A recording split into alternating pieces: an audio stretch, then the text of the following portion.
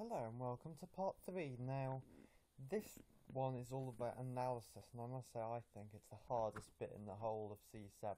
So, and it's parts where most people requested me to talk about. So, there's going to be a lot of me talking in this one, but just deal with it, you know what I'm saying? Okay, chromatography. There's one question here which I completely do not know the answer to, so I'd be really helpful if someone could answer it for me, actually. But anyway.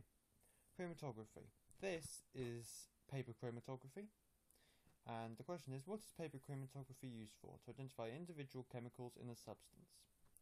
How this works is basically some paper is dipped in a solvent, so either ethanol or water, or maybe something else, I don't know, whatever takes your fancy, and that solvent will gradually go up the paper. Oh god, there's a fly in the room. Anyway, never mind. Now, the substance being tested is put on the paper. As the water moves up the paper, that substance spreads out into individual chemicals. And those in turn will start to move further up the paper with the solvent.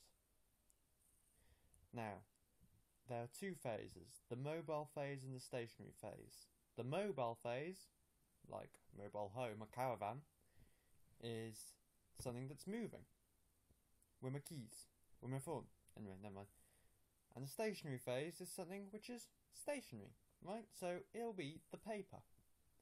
So the individual chemicals move up with the mobile phase, but they'll continue changing between the mobile and stationary phase. In fact, they're said to reach an equilibrium there.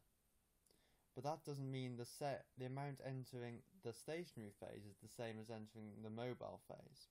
They're just continuously alternating between the two. So, substances which go higher up the paper have obviously spent more time in the mobile phase, haven't they? Because they've been travelling more.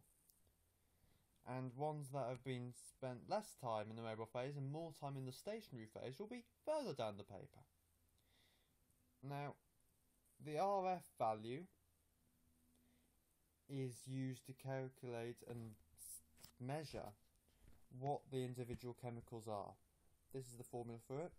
Distance travelled by the substance that's being tested, or the chemical, divided by the distance travelled by the solvent. So a line is marked on the top of the paper. When the solvent reaches that line, you take the paper out. And then you look at the individual spots of the chemicals left behind on the paper. On here, I've had to use my ruler here. We're looking for spot X. That has travelled 1.5. The whole thing up to that line is 4.2. So 1.5 divided by 4.2 is 0.36. Question 4. Which colour is in the sample? Have got a clue. Explain why spot Y is at the top of the paper. That's basically what I've just explained. It's spent more time in the mobile phase than the stationary phase. They are more soluble in the solvent. Okay? Here. Now, there's this table here. Right? This isn't actually in the revision guide. But have a look for it, pause it, and remember some stuff. Paused it? Great. Moving on. Right. Now. Okay, there are two other types of chromatography. Thin layer chromatography, which is very similar to paper chromatography, only the stationary phase is a long thin layer of silica gel, but the rest is more or less the same. The silica gel is spread on a surface. It's the same, but then there's also gas chromatography, which is a bit more technical. Basically, well, first you have to get it into a gas, so you need to vaporise it. The mobile phase is a viscous, that means sticky, liquid, such as oil. Well, viscous actually means thick, actually. Why did I say sticky? Anyway, and the mobile phase is an unreactive gas, such as nitrogen.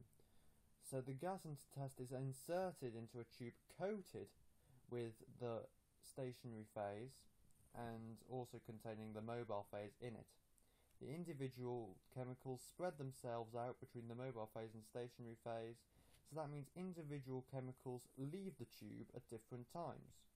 If they spend more time in the mobile phase, they'll leave the tube quicker. Right, this is basically some general stuff about analysing chemicals. When sampling, the sample must represent the bulk of the material being tested. Is that your writing, Alex, by the way? Just thought I'd ask. Anyway, this is easy when the sample is a liquid or a gas, as the sample can be easily mixed before sampling. However, with a solid like soil, to ensure the sample represents the bulk material, several samples would need to be taken from different areas of the field. Is that what that says? Okay, right. To ensure reliability, multiple samples will be needed, especially if you are testing a random sample of chemicals all from one batch.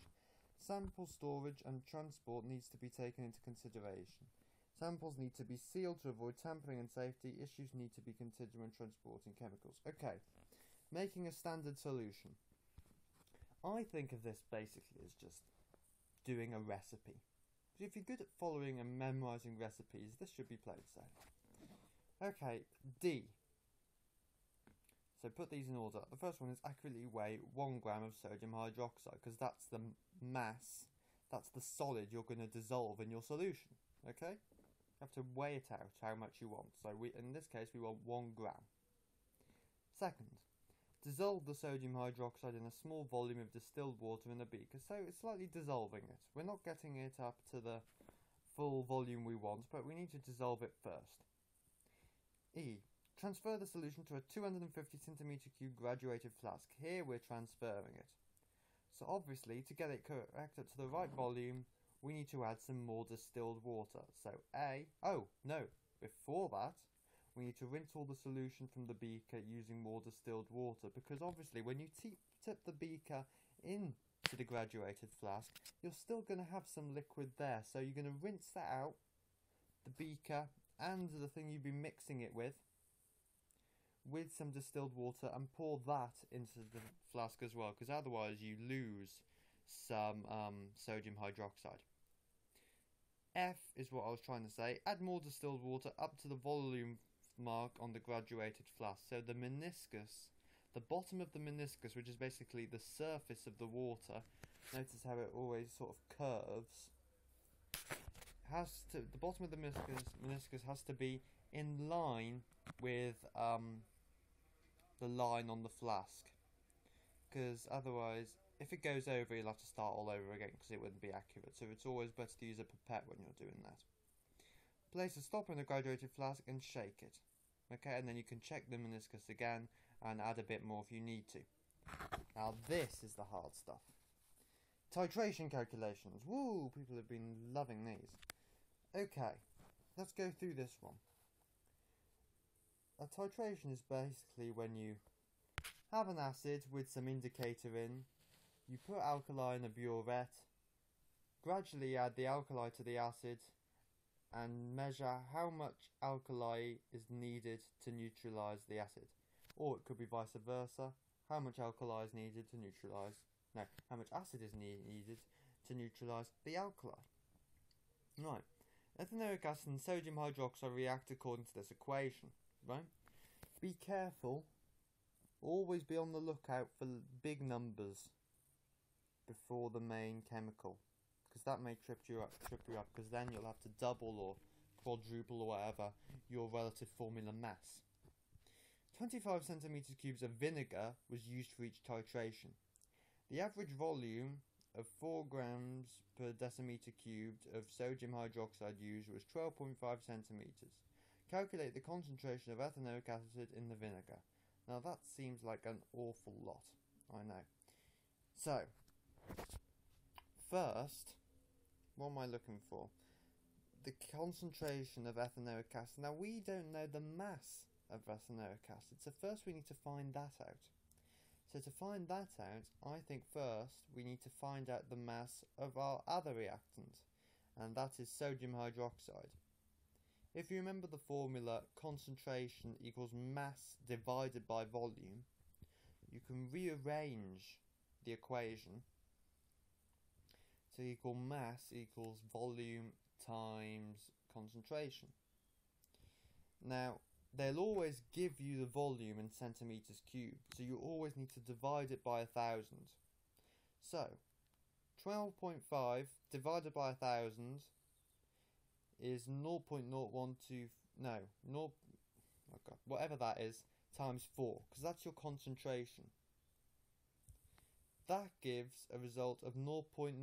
I've obviously made a mistake here, there's a lot of crossing out. 0.05. So that's the mass of sodium hydroxide. To find out what mass of ethanoic acid reacts with that, we have to do this equation. We have to times the answer you have by the relative formula mass of the thing you're looking for divided by the other one. So that's all about ratios. What that's basically saying is how many sodium hydroxides can fit into ethanoic acid. Just learn it really, I don't properly understand that. Times 60 divided by 40, and that equals 0.075. So, that's the mass of ethanoic acid. Now, we don't want that, we want the concentration. So basically, we just use the formula again. Concentration equals mass divided by volume. So 0.075 divided by, and I'll give you the volume in the question, 25 centimeters cubed right there, right? Divide that by 1,000 first though, so it's 0.075 divided by 0.025, that is a 3. 3. That's the answer. 3 grams per decimeter cubed. Hope that was sort of helpful. Thank you very much.